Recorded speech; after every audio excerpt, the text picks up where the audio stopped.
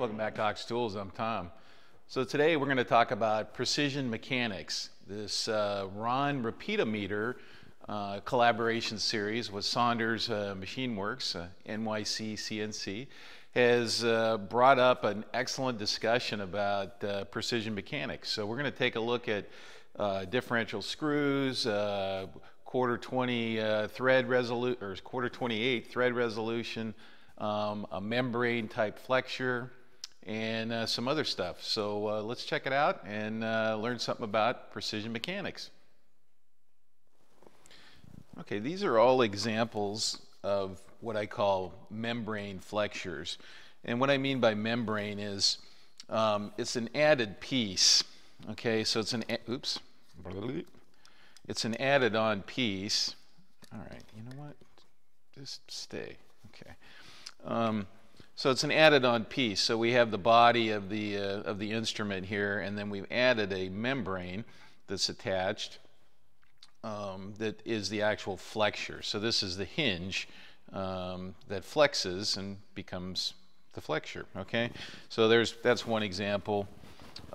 This is one that I made. This is another. It's very similar to that one. Now there's a real interesting one in here, and we'll take this off and I'll show you the inside of this. And this is what's called a parallel membrane flexure here. I'll bring you in a little closer, but the way this works here is it's got two flexures here that are clamped and then a screw adjustment. So what it does is it's moving this indicator up and down, and it actually moves it in a parallel line. It's actually an excellent type of movement. There's very little mechanical hysteresis. It's very smooth, and there's just no stick-slip stored energy in the system. So it's kind of neat that way. So now we have an adjustment screw here that's pushing against this, and that's another subject that we're going to talk about today is, you know, how fine does a screw have to be, right? Real fine screws are not the easiest thing to make, and you need special taps for them if they're little holes, and so there's all kinds of things. So you'd be surprised how good of a resolution that you can get with a properly designed screw mechanism, the kind of resolution that you can get with just common screw threads. So we're going to take a look at that. But let's look at these membranes a little closer, and you guys can get an idea how this thing works. All right, these are the flexure elements here. So these are, you know, thin shim stock, spring steel shim stock, and they're clamped on either side with a bar that has a bunch of screws in it. You know, much the same way this guy here is clamped. Okay, now that's a thicker flexure, so it doesn't need the over clamp bar, I should say. You know, it's actually a long washer is what it is. Anyway, it just prevents stress concentrations around the holes in the membrane there. But you can see how this one works here. Okay, it's got a little return spring to keep tension against the adjustment screw. And this adjustment screw, let's see if I can kind of see what that looks like. It's not super fine. I want to say, well, you know what? Let's just tip it up and take a look at it in there. I wonder if you can see in there. Let's see if I'm getting that.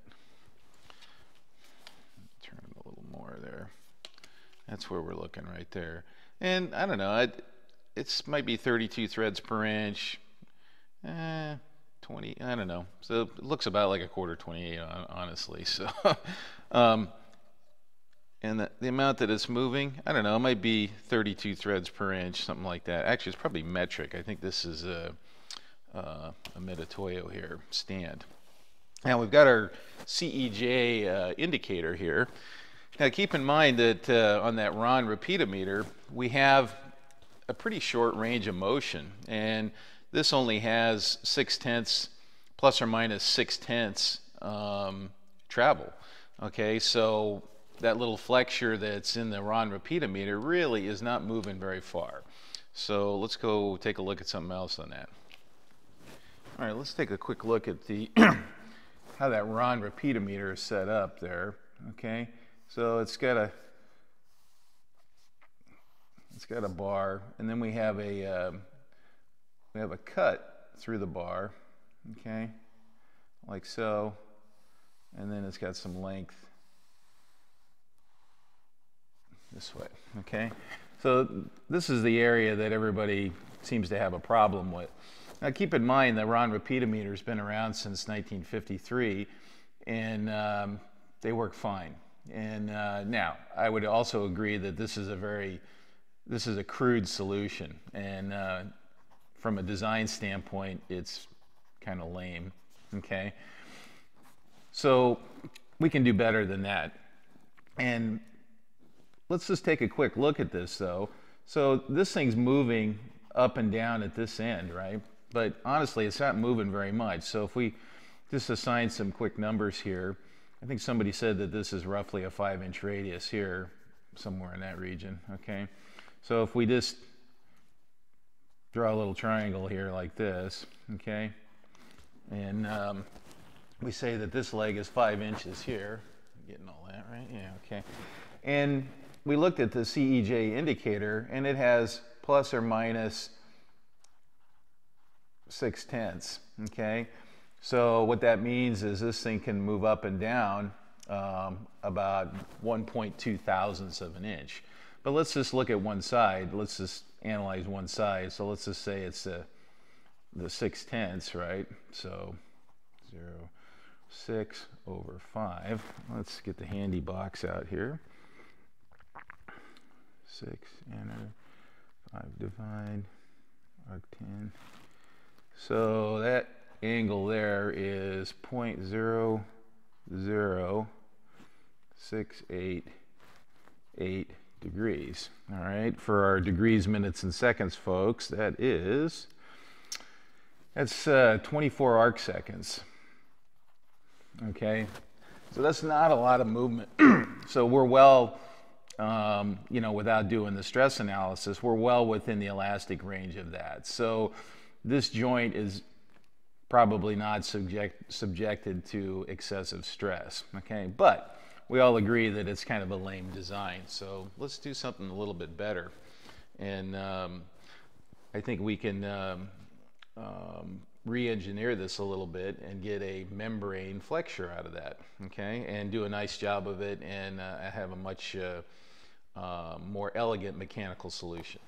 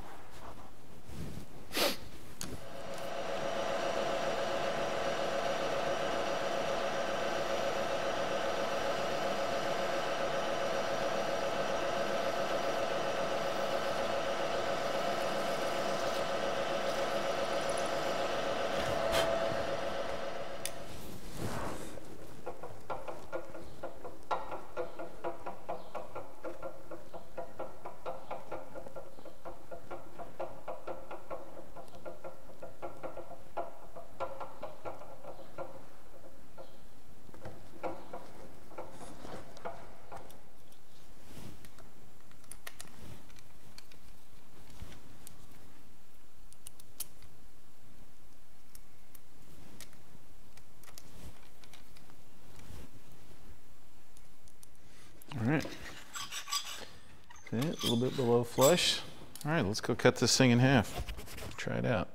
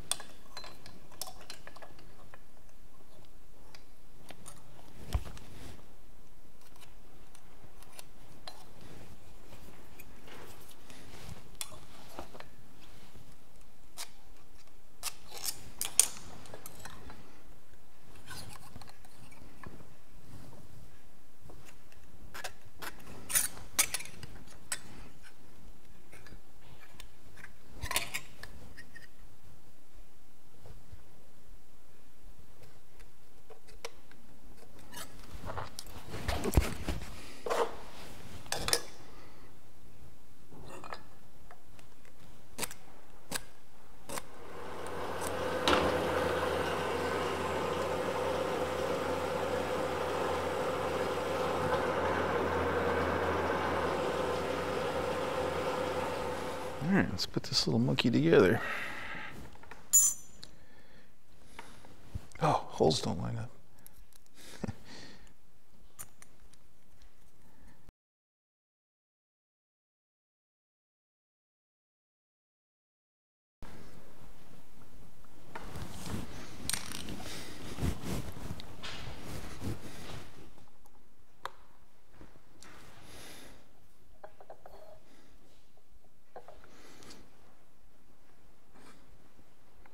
Yeah, it works pretty good. Yeah.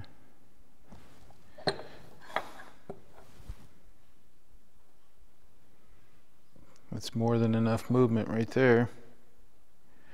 And now you just need a clever over travel mechanism.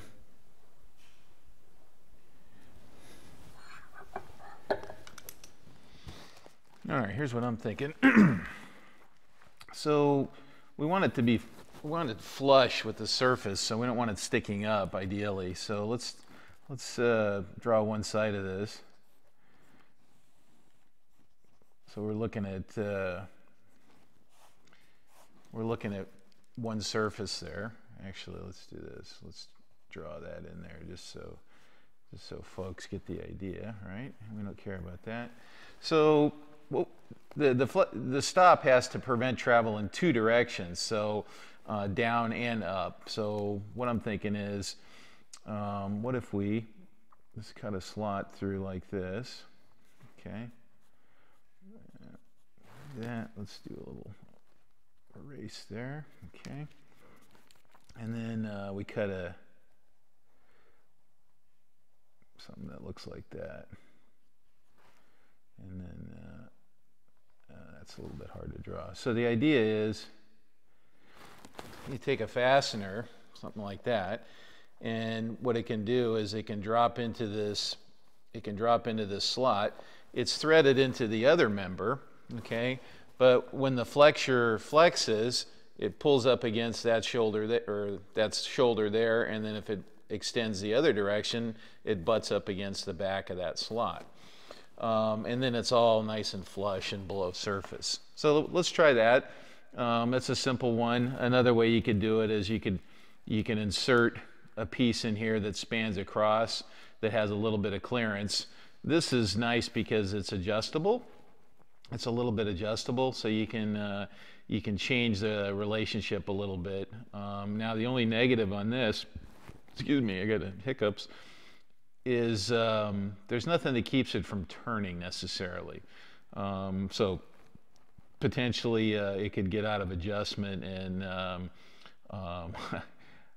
well, potentially it could get out of adjustment. So we might add some thread locker to it or something like that to prevent it from moving or make the movement stiff, I should say, might be a better way to do it. But let's cut a little slot in our sample piece and see how it works.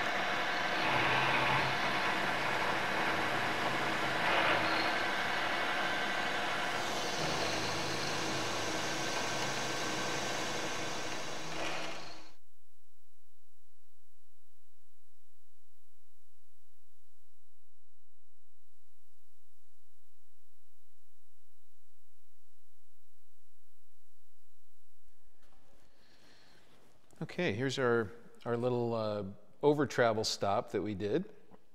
We just got a little socket head cap screw in there, and it's actually just the right thickness here that it gives me a little bit of free play in either direction when it's in the kind of the null position of the flexure. So it does its little job and keeps us from injuring the flexure or yielding the flexure by hyper extending it in either direction. So now we can make minor adjustments by just reaching in there and turning it that way. That seems to work. There's nothing that keeps it from rotating, although there's no particular forces on this that want to make this rotate in one direction or another.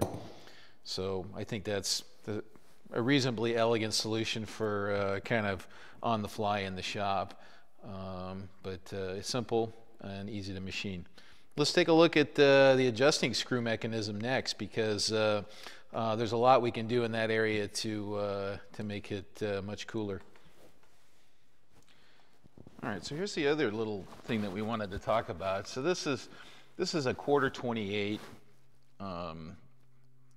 socket head cap screw, and I suggested that this would probably be a reasonable adjustment screw for the Rahn Repeat meters, or the what do we call them, the ultra I don't know, John and I have to come up with a name for the versions that he's building.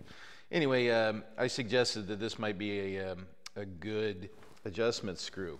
Now, my old buddy Forrest Addy from the Practical Machinist, he chimed in and correctly pointed out that that this is probably too coarse to make a good adjustment screw, since our indicator resolution is, in the 20 millions per division range. Okay, so making an adjustment to null the indicator, we probably need a finer screw, and he's probably right. But as an exploration and as a kind of a demonstration, we're going to check out just how good you can do with a 1/4-28. Okay, and the other thing that we're going to show here in a sec is something that's called a differential thread. Okay, so we have another 1/4-28 here, but this one's been very sneakily modified, and it has a tapped hole in the center of it that this 1032 screw can go into, if I can get it in there. Okay, so this is a right-hand thread, that's a right-hand thread, and we can actually show how we can create a very simple differential thread with these two screws. So this is 1/4-28 and 1032, and what I've done is I've made a little, I'll zoom out a little bit and I'll show you in a sec. I made a little demonstration piece that's very similar in geometry to the Rahn Repeat meter upper limbs. So let's go over on the mill and let's take a look at this, and let's just see how well we can do with this, and talk about some of the design elements around how we apply screws for precision adjustments. This is I don't know, I would call it an analog of the Rahn Repeat meter upper limbs.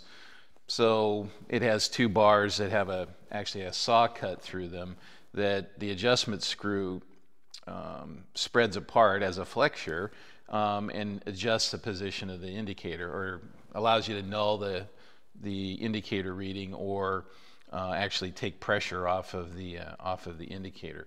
So it's just made out of steel, and I just kind of whipped this together just as kind of a demonstration piece. So I didn't show the construction of this, but we're going to try it out here and see how it behaves. So what we're going to do is, for starters, we'll put our 1/4-28 in there. Okay. Actually, I need another screw there. I'm just going to put this. It's tapped 1032 on the bottom and 1/4-28 on the top. So I'm just going to put this in there to make a little spot that this other screw can bear against there. So let me run that in. And I've left a big space in there, so it's just easier to see. Doesn't really affect the performance of that. Okay, so when we tighten this up, it's spreading these these two limbs apart, and this is a giant flexure is what this is. So let's set that in there. We're going to clamp it in the vise, and then what we're going to do is set up an indicator here and just see what how it behaves. So let me get that going, and we'll be checking. This indicator is 50 millionths per tick there. Oops. I think I'm against it. Yeah, there we go. All right, so this is our ambiguous 1/4-28 screw here. Let's just try it here. Okay. So, you know, it works. Okay. This diameter is pretty small, so the you know, the radial movement is actually kind of tiny there. So, and it's also not very smooth right now, and I'll show you a way around that. All right, but we can easily adjust to within 50 millionths with a 1/4-28 screw just straight up. Okay, now what can we do to improve that? Well, the first thing we can do to improve that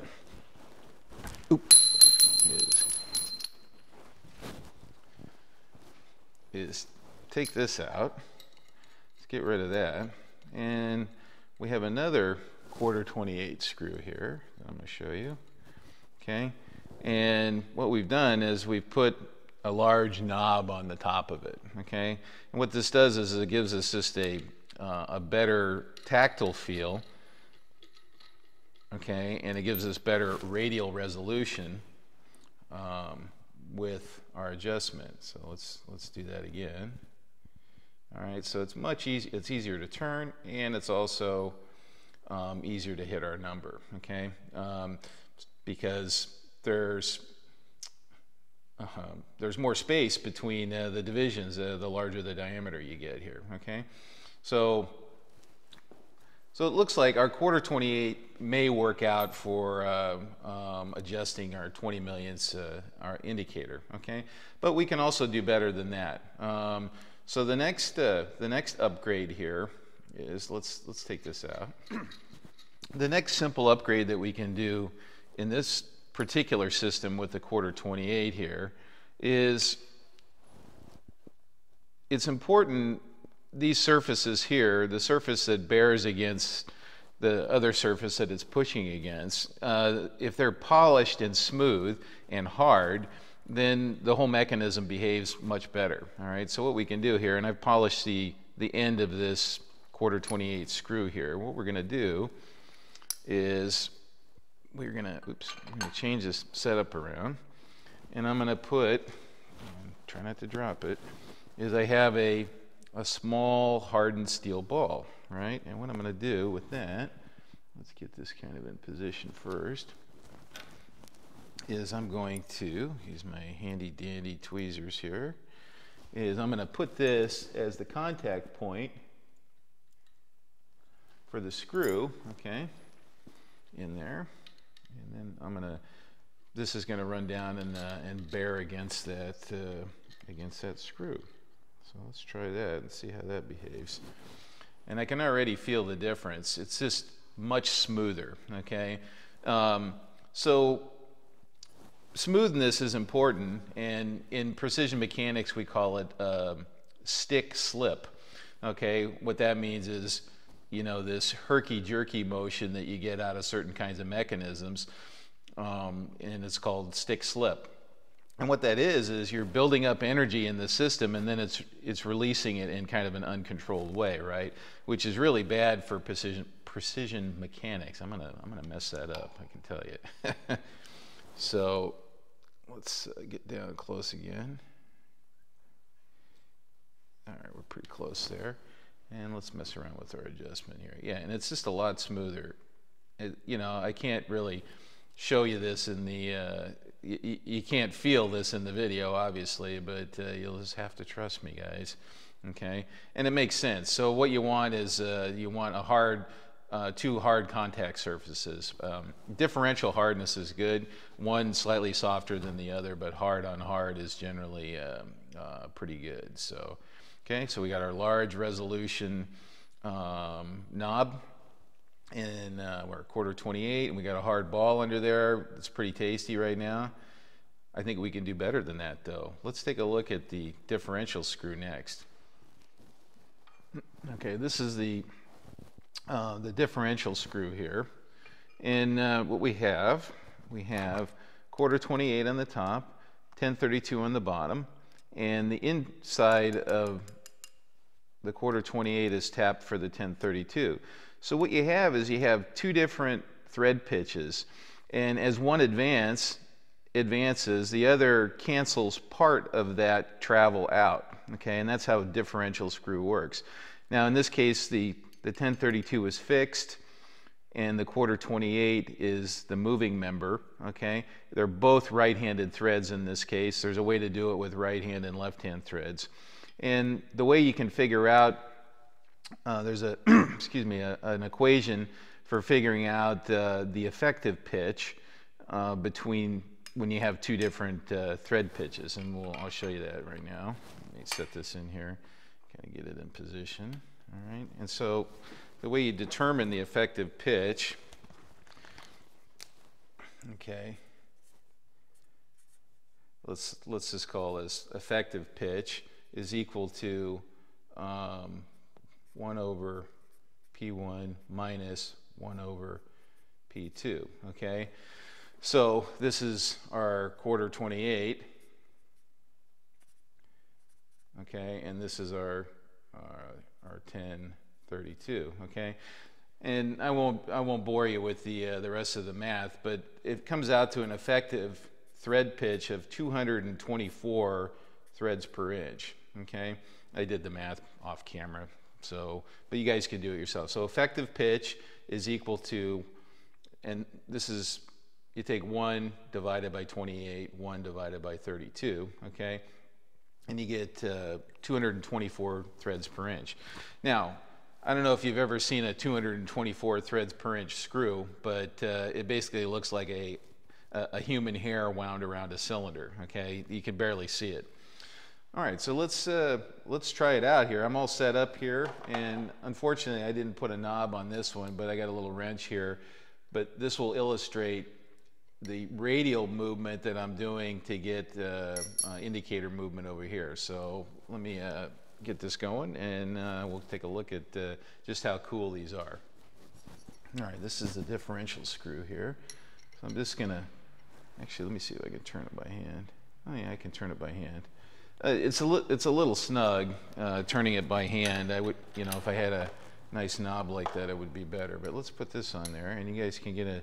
Now watch the indicator and the arm of the wrench to get an idea of the resolution that we have here.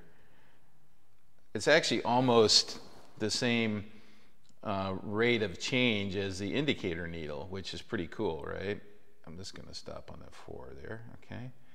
All right. So that's the differential screw. That's effectively 224 threads per inch. All right, with simple common hardware, okay? And this has more than enough resolution to do what we want to do on the Rahn Repeat-O-Meter. Setting it up, now one thing to keep in mind with differential screws is this is about an increase of 7 fold on the effective thread pitch of this particular screw, but it also reduces your travel by that same amount. So you don't get a lot of travel out of them, all right? So that you got to be careful. So they can be a little bit tricky to set up because you have limited range of movement, and especially if you have a kind of a tight arrangement there. But anyway, they're pretty neat, and you know, you can use them for where you need a really fine screw. Now, you know, where are you going to buy a 224 thread per inch tap, right? It's a custom. It's going to be expensive. So this is a sneaky way to do that.